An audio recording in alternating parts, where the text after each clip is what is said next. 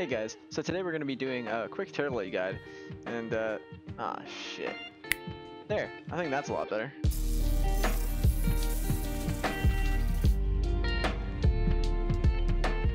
Hey guys, it's Furious here today giving you a guide to Terrorblade.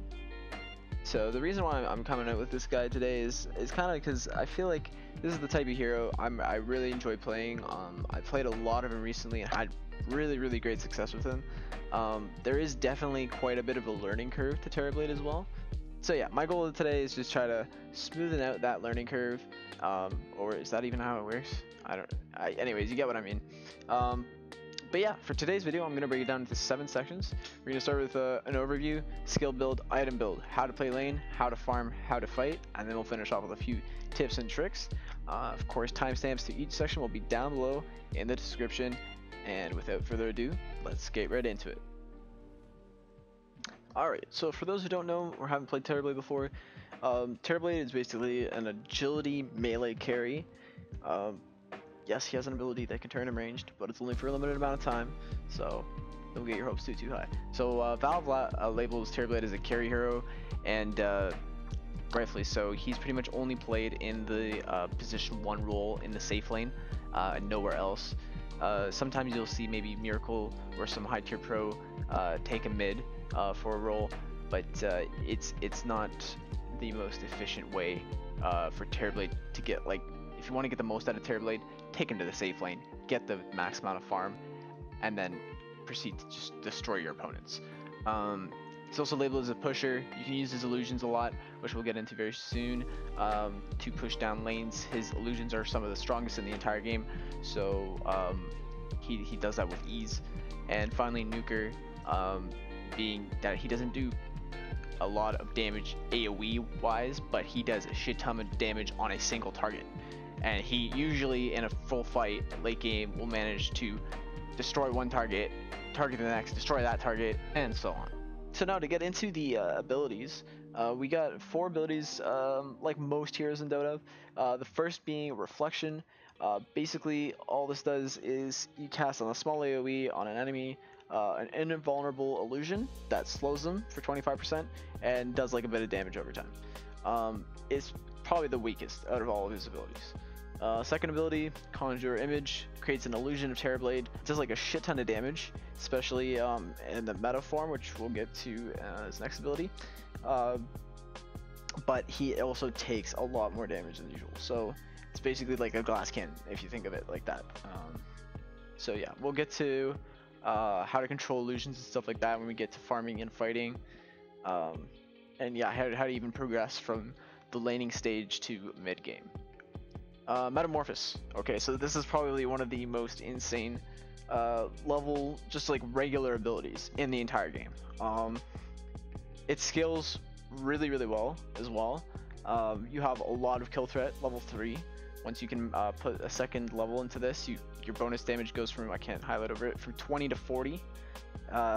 Basically, it turns him into a ranged, in ranged form, and he does bonus damage. He's a bit slower, but he also allows his illusions to go in ranged form with bonus damage applied to them, as well as their 60% damage, which is quite high for any illusion carry hero in Dota. It's probably the highest, if I'm not wrong.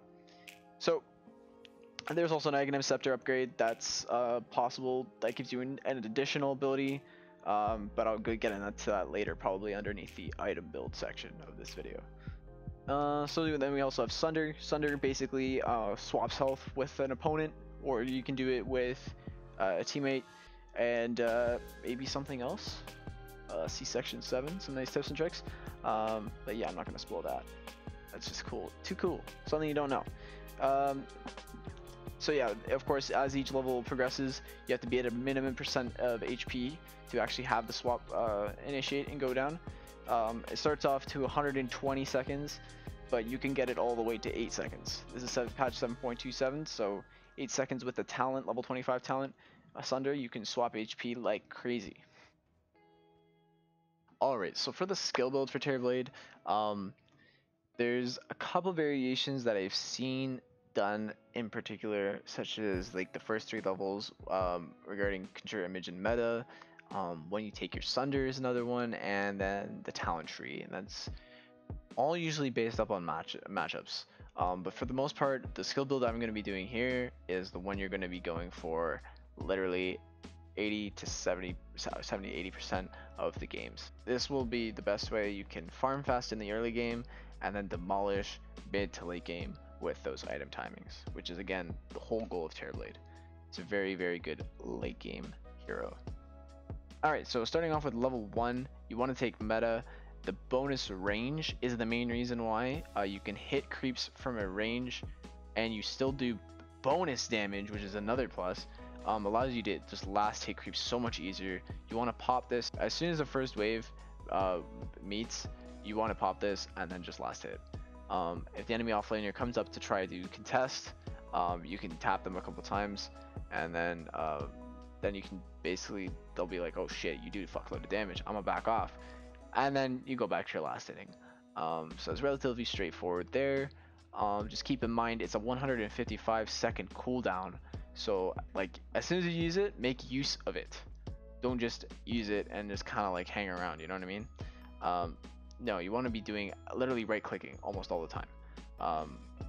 So if you're not right clicking the creeps, right click the heroes, get them off the lane, right? And then yeah, that's the best way to play with meta level 1. I've sometimes seen Conjure Image leveled up level 1. If you do level it up, try to level it up before you go into the lane, and you know that you have an easy matchup. Basically, there are two situations, so either they have a really weak offlaner that can't really contest you for whatever reason, or if your position 5 that's supporting you is really strong and can basically 1v2 the enemy offlaner and enemy position 4. Then you can go Conjure Image. If you spawn the image or the illusion 30 seconds before the horn, marking the start of the game, then you can try to even deny their bounty rune. Do some shenanigans there.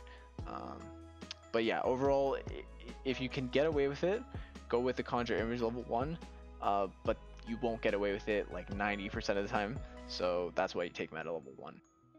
Alright, but we're going to keep going with our default guide, so then you go here, here, here, all the way to level 8.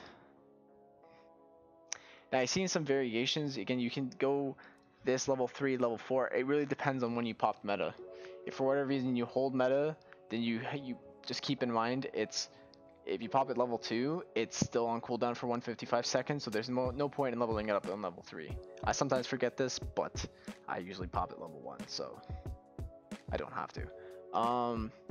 So yeah, you just go all the way. You forget reflection is a thing. You don't touch reflection until you absolutely have to. Sunder. Alright, so now you can finally level up Sunder at level 9. This is your ultimate.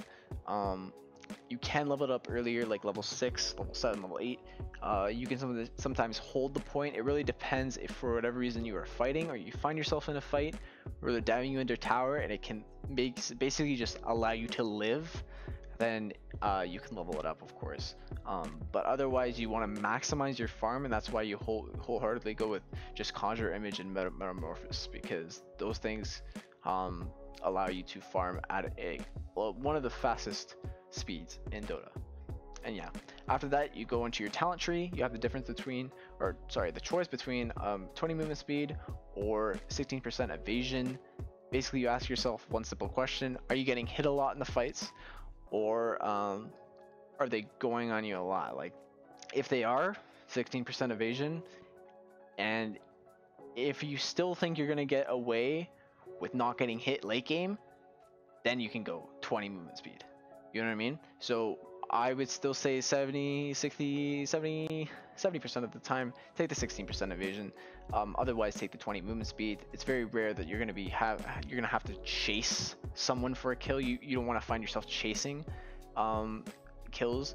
Your team should be there to lock them down. That's the whole reason why you pick Terrorblade. Usually when you're pause 1, you'll have last pick, and you can pick around your team.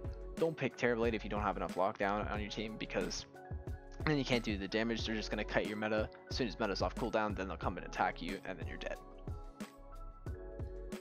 Then level 11 rolls around. You take Reflection, because that's when you absolutely have to take Reflection, because there's no other thing to take. Then you take your Sunder, level 12, finish off Reflection until the third point, because then you have the option to the talent tree again. You have the option between 25 attack speed and 250 health. 250 health is 80% of the time the better option, so pick that. Reason being, it can be the difference between you not getting a Sunder off in a fight and getting it off and turning it around and winning it single-handedly sometimes on like a very precious core on the enemy team. Say you're 1v1ing or in the fight, because usually you're the two damage dealers. So if you can stay alive longer in the fight by getting off that Sunder, then it's a really good thing. So if you think about it like that, the 250 health talent is definitely better. 25 attack speed, if you can get away with it, so they're not getting on top of you as often, then you can go 25 attack speed. It's obviously the greedier option, but if you can get away with it, by all means, take it. After level 15, you can go take what is it? This talent, I guess. Oh, no, what am I saying? You finish off Reflection, then whatever talents. Get level 3 on your Sunder finally, and then level 19 on the talents. You get to choose between Conjure Image 8 seconds and +8 all stats. So not 8 seconds on your Conjure Image, it's +8 seconds to your additional time. So it would make it from 34 seconds duration to 42 seconds. I'm doing the math for you. Look at that. This helps a lot, and you're going to take this more often than not, just because it helps so much with split pushing. And Terrorblade is such a good pusher. His illusions do such a great job of doing it, just because they're so high damage. As I said, they're the highest in the game in terms of illusion damage. So that's why pushing lanes is really effective. The +8 seconds makes the whole difference. They can clear out a whole other wave. They can clear out whole other 2 camps or whatever. So definitely take the +8 second conjure damage duration. There are situations, however, where you can take the +8 all stats. It's really, again, are your illusions getting killed really easily in fights thanks to like some Jakiro, or for whatever reason, are you being focused a lot? You need those 8 all stats. Then you take the +8 all stats. But more often than not, you take the +8 second conjure image. I feel like I said +8 so many times in that sentence. I apologize. But moving on, we're going to go level 21, get the rest of the talents. Then you have the option between -32 second Sunder cooldown, and you're like, hey, 8 second Sunder, that sounds pretty good. I can just swap whoever health I want. But if you compare it to actually being further away from your opponent, remember how I touched on level 1. Sure, at this stage of the game, they're going to have items, but for you even sieging, just being on the low ground and sieging with Metamorphosis from such a safe distance, it's ridiculous. Like they have to come out and greet you, and then they're fighting on your low ground, and then you have the advantage in the fight all of a sudden, right? So if you think about just the range and you can really make use of the range, then definitely take it. And you're going to be taking it like I take it 90% of the time. The only time I take this is when I know I can get it off within a fight. It's a long, grueling fight. Those are those crazy fights that are like 1.5 minutes, 2 minute long, like fights, and they've happened consistently throughout the game. Then I might go -32 seconds Sunder cooldown, or if they have a lot of strength heroes, it's really hard to get them low health in the first place. Sometimes the best option is to get low yourself, swap their cooldown, swap their health, get it off, and then do a couple of right clicks and finish them off. But that's obviously a lot riskier than just taking a range and then hit them throughout the entire fight consistently, right? So yeah, that's it for the skill build. Alright, so for the starting items on Terrorblade, I usually start with 2 sets of tangos, 2 iron branches for stats, a quelling blade to last hit creeps easier, and slivers of agility. There are a few variations you can go depending on your matchup in the off lane, if you're a little more familiar with how mostly how the position 1 role goes along, because I'd say the starting items is roughly similar in terms of agility carries, especially agility melee carries in the position 1 role. You can take away this slivers of agility, substitute it for 2 more iron branches, say if you need extra sustain in the lane. And then you can use some of these branches with the extra pair of tangos. Again, the iron branch is the most cost efficient item in the game, so just the +4 all attributes in lane can still really help you a lot in terms of stats. Another way you can do this is also by taking a healing salve. and then you'll be just as fine if you need extra. If not, you can get rid of one healing salve and then still get the Slippers of Agility into the lane. Alright, now on to the early game. The Slippers of Agility, of course, builds into your first Wraith Band. I've seen some guides and some games where you can go 1 Wraith Band instead of 2. I prefer 2 because at some point in the mid game you have this awkward position where you have an empty slot because you end up building a Yasha. You finish your Magic 1, so these branches no longer take up space in your inventory, and then after you usually build, it depends when you want to build the wand. If you're fighting, of course, then take the wand, but you can delay this wand when you go and farm, and instead you get the power treads to escalate your farm into the Yasha, Manta, or SNY. That's a big question. I typically ask myself, am I getting hit a lot? If I am, SNY. If not, Manta style. That's really how easy it is. Manta style also provides a lot in terms of roots. If there are no roots on the enemy team, then I usually go SNY, BKB, and then it's a Satanic. Satanic, SNY being a very strong combination.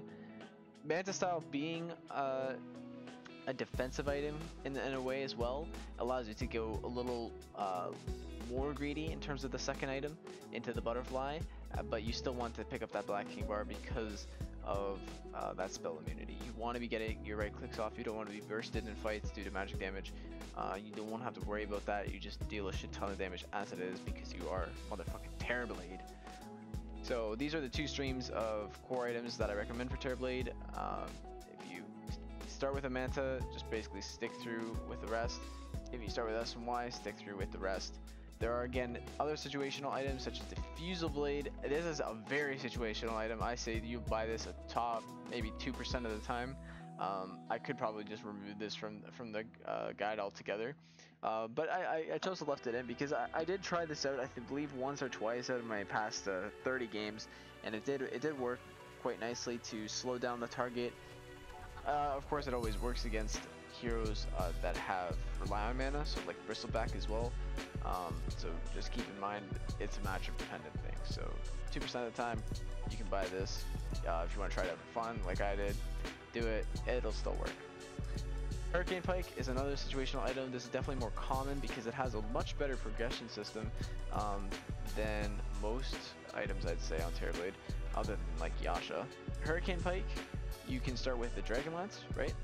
It gives you agility and strength, which Terrorblade thrives on, he needs. It also gives you extra attack range on your Metamorphosis, which can become handy. Monkey King Bars, another situational item. If they have a PA or any type of evasion, again, MKB is a great resource to turn to. If it's late game, you can ult for a Divine Rapier, again, very risky, and also a TB not being the greatest. Rapier slash Aegis Carrier due to Metamorphosis. Once he's out of meta, he's basically useless in fights. I have Scotty, another situational item, the last one I have on my list. It really comes down to the amount of HP regen the enemy team has. If they have any lifesteal, like any heroes or cores that depend on lifesteal, such as Lifestealer or say Troll Warlord, uses that a lot with his ulti, and big strength heroes. So like Conka, Pudge, to reduce their HP regen. Scotty can be a big contributing factor. It also makes Terrorblade more buffier, and plus 25 all attributes is pretty nice as well. Luxury items, dataless. Again, what I mean by luxury is just pretty much straight damage items, and you won't need until like late game. You can pick up dataless earlier. Say if you like, I would say maybe a possible alternative with Butterfly at this stage of the game. We can go with like Manta style dataless. But again, it's a greedier side. It just provides damage. At least Butterfly gives you some evasion. Abyssal Blade, I've seen it used late game, probably around 40-50 minute mark type. If you need to get on top of an enemy cord that's quite squishy, and such as like a sniper or a Drow Ranger to get in the back line, or just using that stun basically to have an upper hand, the Abyssal Blade helps a lot. And it sometimes is your only option.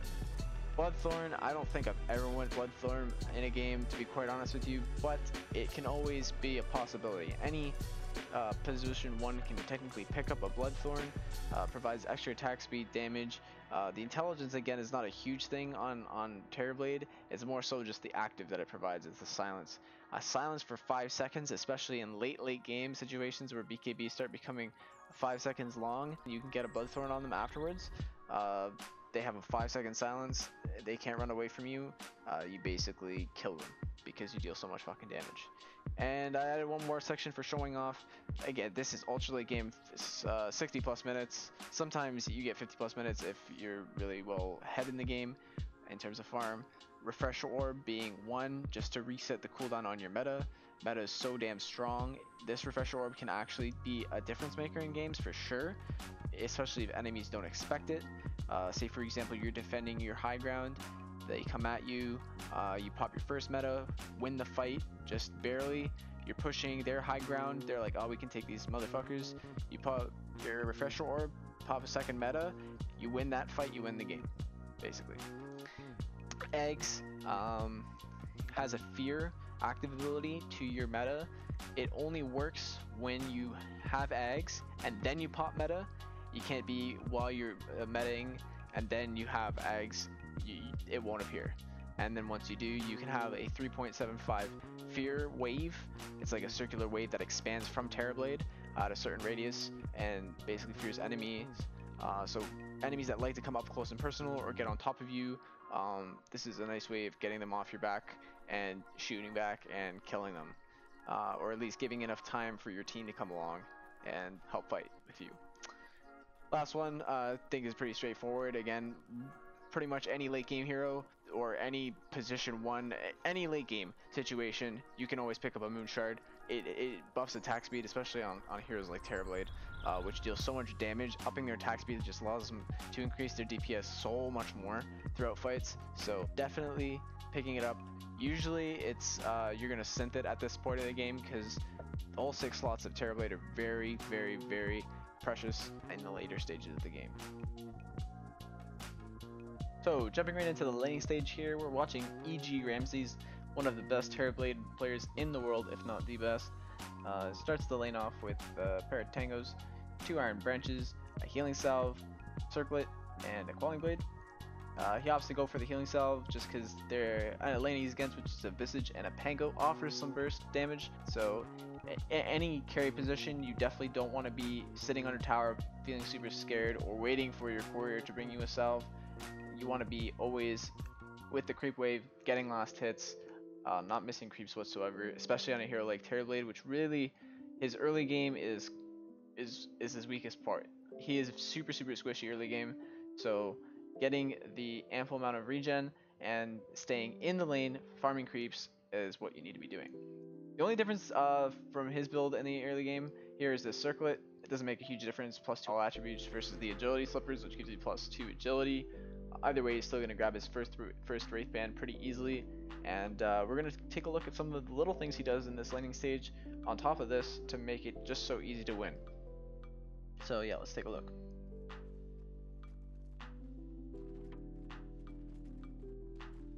So first wave meets, you notice right now he just pops meta, doesn't even hesitate, pops meta. First wave hits, he wants to get last hits, he wants to escalate his farm throughout the game.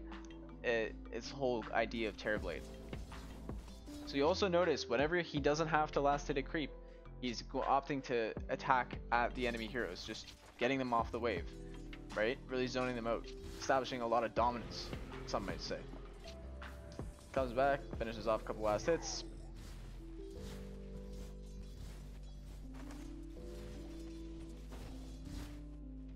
Just some basic last hitting. Some nice last hitting under tower as well. Another thing you'll notice is he put his courier over here. It's a nice habit to get into, especially if the wave is up over here in this part of the lane.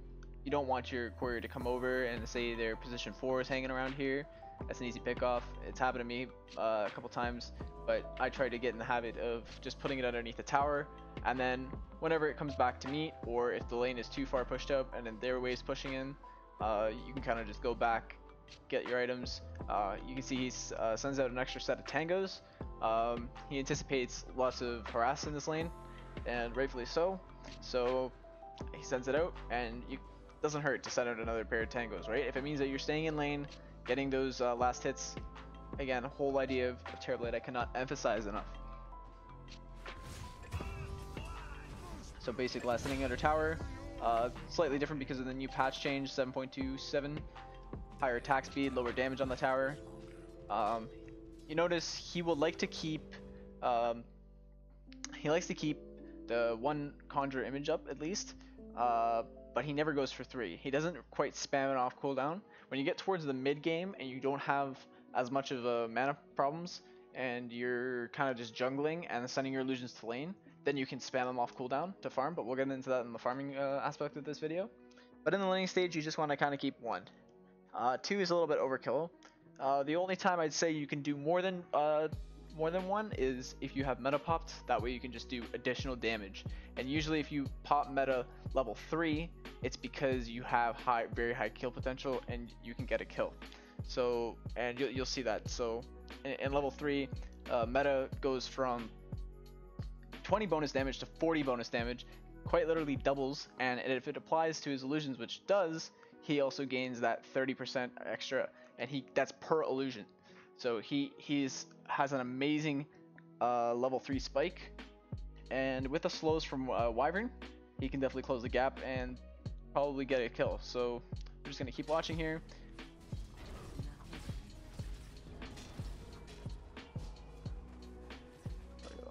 Player perspective.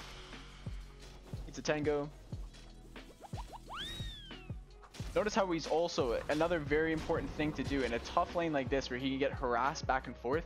He tries to creep aggro. This is something I abuse so much in my games. Any position 1 hero should just abuse so much. All you basically do, you right click the enemy hero when you're in range of the enemy creeps, and then you walk backwards.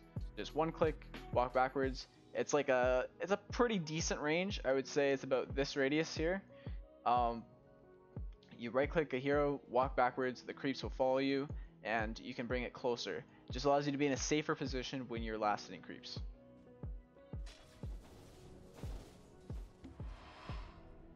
Pops a salve. And of course it's not the best idea to have your creep wave under tower because now your lane's gonna push, but he has an immortal support, so he should pull.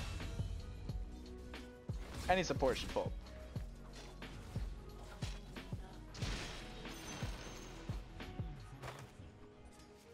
That is definitely something else I recommend though, doing a lot though, is looking at your creeps and practicing just last hitting under tower. It's such a vital skill. If you have a shitty lane, you can sometimes just creep aggro the creeps under the tower where you know the enemy offlaner won't push because of the threat of the tower. You have extra armor, extra HP regen, so you're in a much safer place. Plus, of course, the tower itself provides damage. So, last thing under tower, if you can drag the creeps in, of course it pushes the wave in, but if you have a support consistently pulling for you, it's sometimes a very valid option, especially if you're a very squishy core like Terrorblade. So you see the level 3 meta, he's taking use of it and gets a kill right away. Like at level 3, he is already just doing so much bloody damage, it's insane. The stack. You could probably farm it with the help of the Wyvern, but he's got the wave, which is a lot better. Always farm the wave if you can.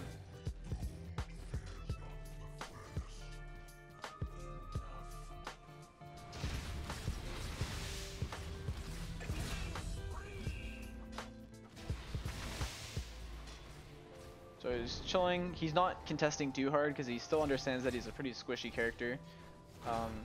Just focusing on the lane. Notice another thing you can do to last it easier in lane. Oh, a little bit of a glitch there. You can select both of your illusions. Sometimes I have a hotkey. For me, it's F1 on my keyboard that selects all units that I have control over, including my main hero. And you can kind of stutter the last hit to sync the illusions to last hit at the same time your hero does. So for me, my key is S. Here, the cancel current action button, it's S. It basically allows you to stutter your last hit, and if you do that with both your illusion and your hero selected, you can slash at the same time so that it's not out of sync, but it's perfectly in sync, and then you get the 73 plus 30% of 73 attack the last hit.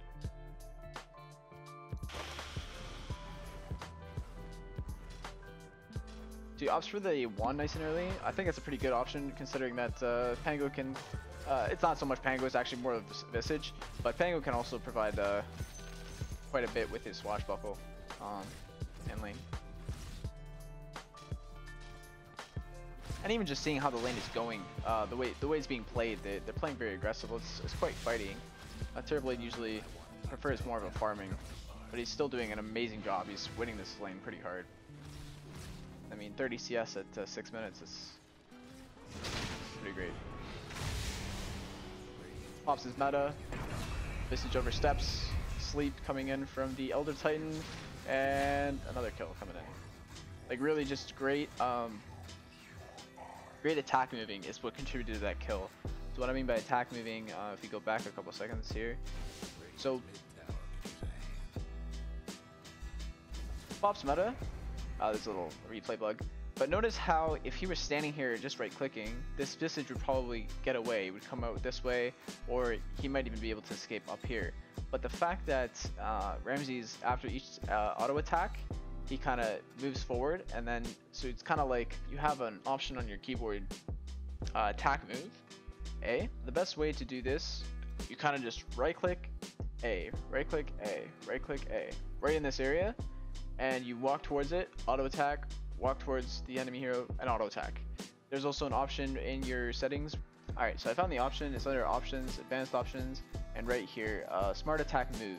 If you enable that, basically wherever your cursor is, and when you click your force attack, so it's usually your deny button, which is A, I think on default, wherever your cursor is, it'll attack the nearest unit, enemy unit from your cursor.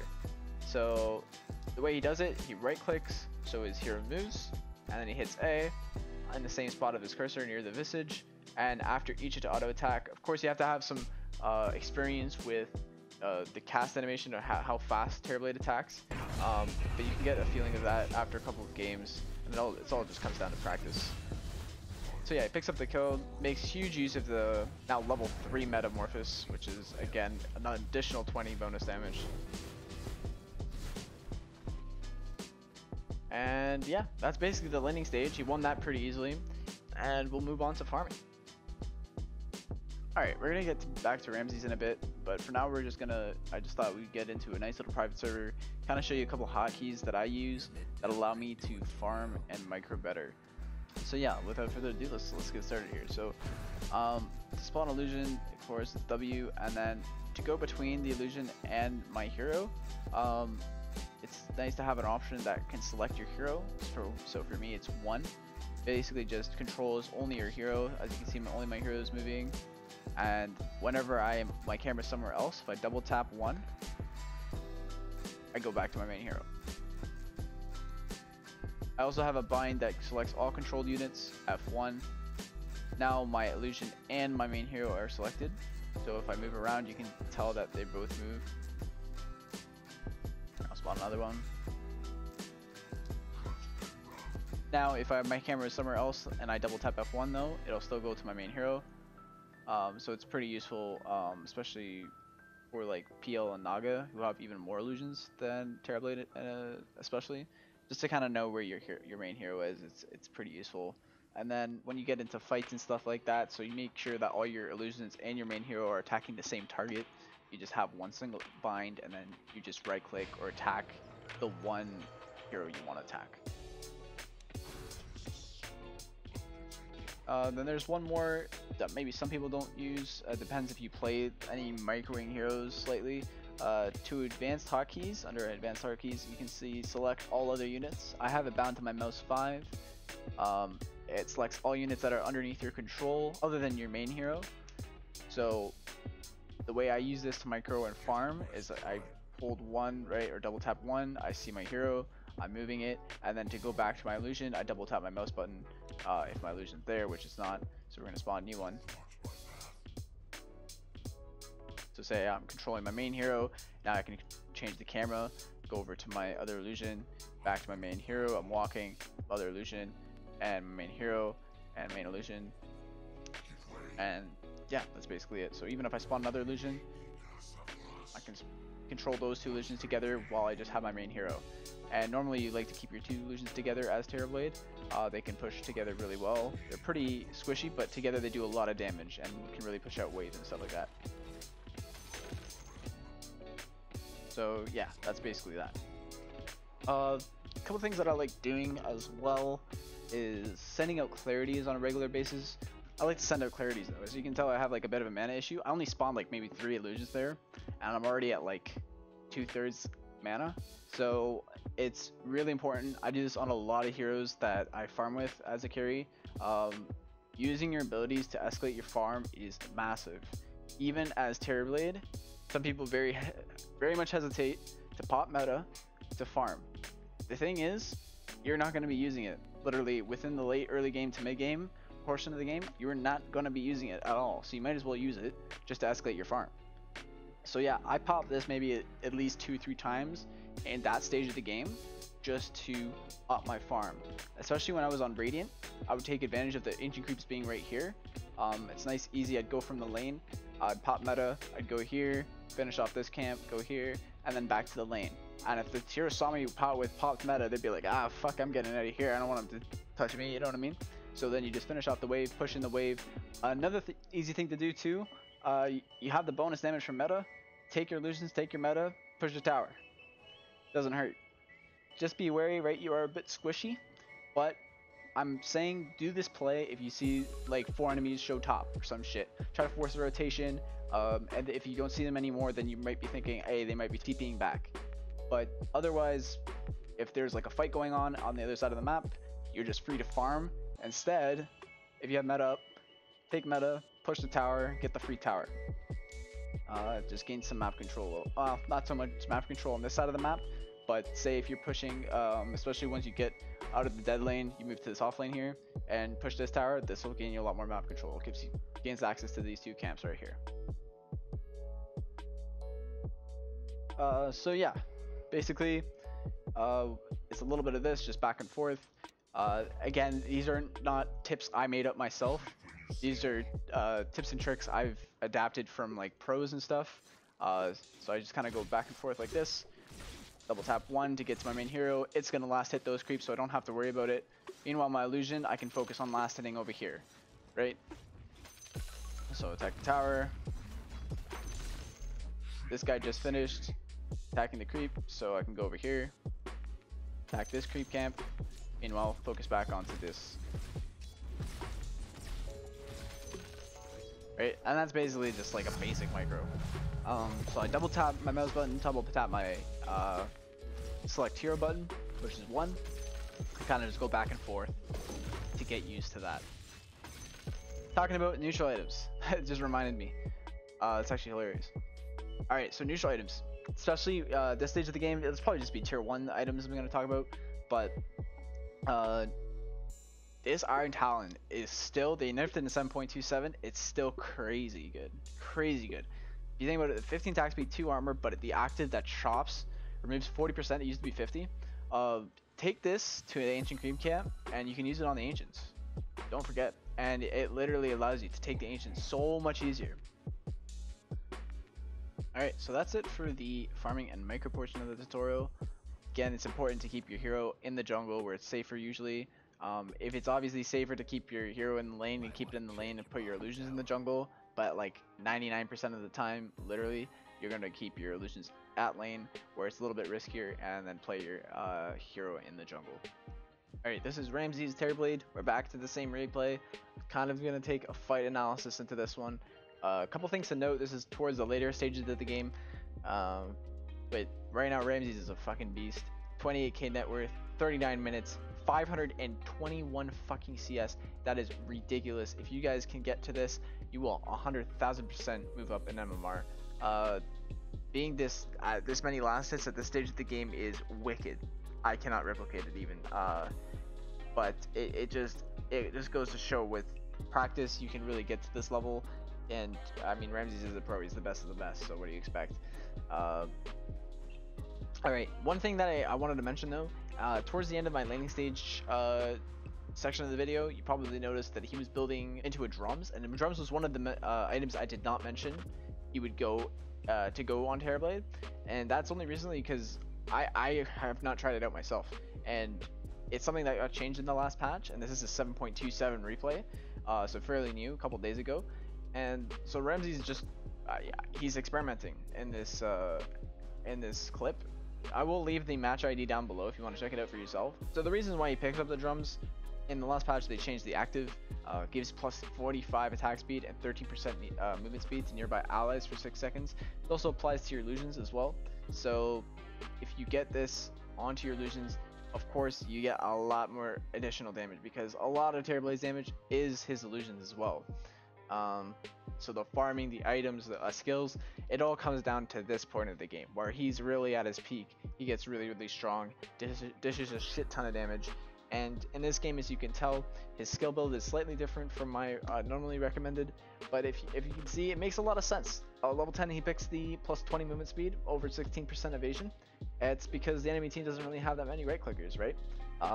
Plus 20 250 health, and he goes plus 8 all stats. The reasoning behind this I see is to avoid the burst damage, and it's 100% what it is here, right? Like OD with his ulti, Visage has burst, Tiny, this is a carry mid Tiny, so he maxed out his maxed out avalanche throw can deal a shit ton of burst damage, and that's something that's kind of a weakness of Terrorblade's. If he can get locked down or bursted before he can get his sunder off, then he's in a pretty bad spot. So he's skilled around it. He kind of itemized around it as well with the Eye of Scotty. So yeah, it's really nice to see how it all comes together, and it's a very logical process that goes through his mind when he picks his skills and talents and items overall. The only thing I don't agree with is this Aegis of Immortal, but I guarantee you in an official match you would not have this. It would probably go to the DK. Reason being, again, is this Metamorphosis, right? If he pops it in a fight and he dies and then he comes back alive, he no longer has meta, and you are much weaker and have way less reach if you're not in range form.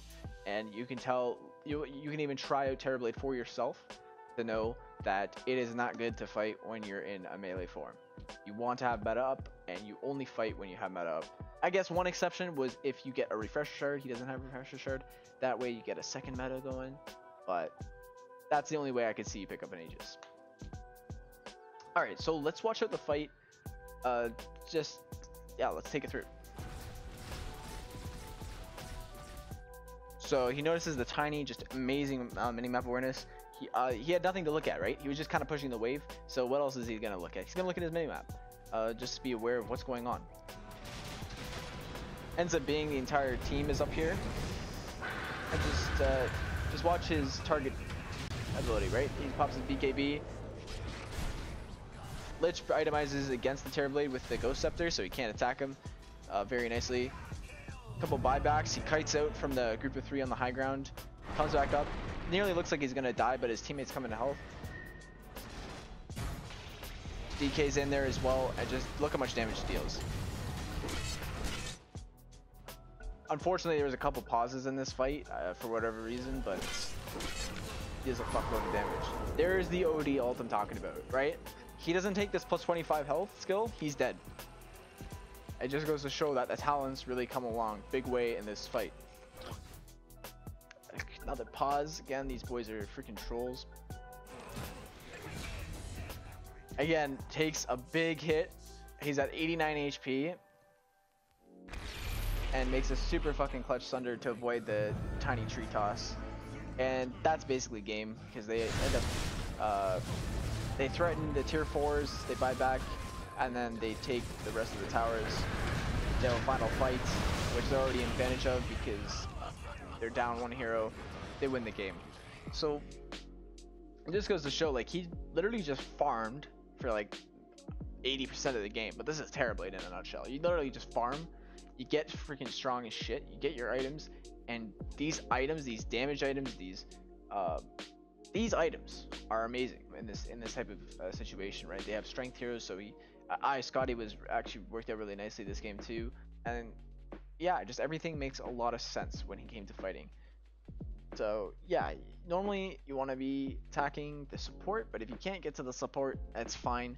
Don't get kited, just shoot the nearest guy towards you. Especially with items like these, you do a fuckload of damage. You can stand up and you can hit them in the face. And that's the whole idea of Terrorblade, and that's really all I gotta say with the fighting. So I have 3 tips and tricks for you today. They're probably the things you don't know about, and if you do know about them, then you probably forget to implement them sometimes in your games, especially in the heat of the moment, and I can totally understand that. It also happens to me too, it happens to everyone. Even happened to Ramzes in the game. There are definitely things you can pinpoint and critique. No one's gameplay is absolutely perfect. You can always make your gameplay better, but these tips and tricks and just getting in the mindset of making sure what can I be doing at this moment in every single point in the game can just allow you to become a better person, right? Just taking a more macro perspective on things within the game. So the first tip and trick I have for you is to spread out your illusions. It seems pretty straightforward, but your illusions are a very large portion of your damage as Terrorblade, especially when sieging towers. You can avoid collateral damage from your illusions and just them killing it all together if you can avoid the AoE spells from the enemies, especially when you don't have vision.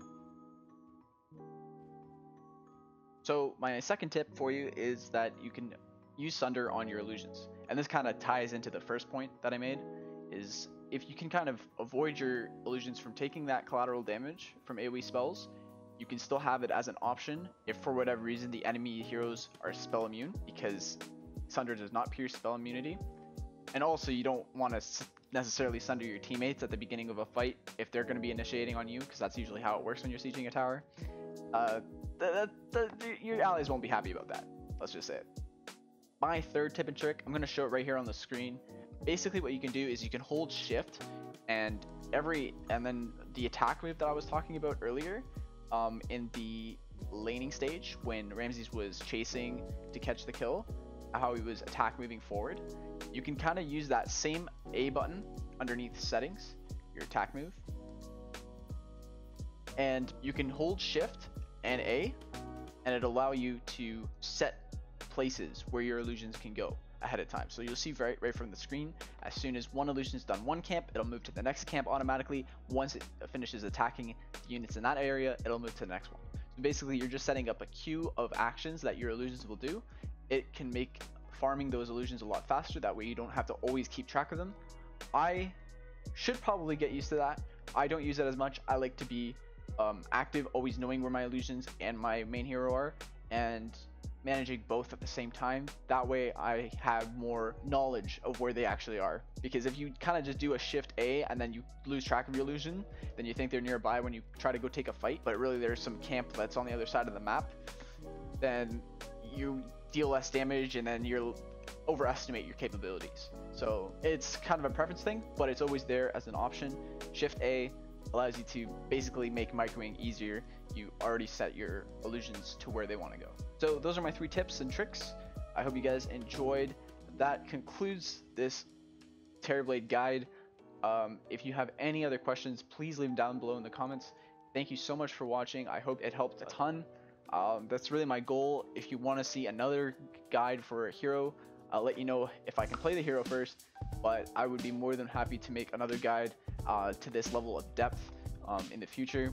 And yeah, be sure to check out my other videos. I stream also Monday, Tuesday, Wednesday, Thursday, and Saturday, Sunday at 8 p.m. Eastern time. So come say hi at twitch.tv/furious with a 10_GG. Don't forget to like, comment, and subscribe. I'll see y'all later. Bye-bye.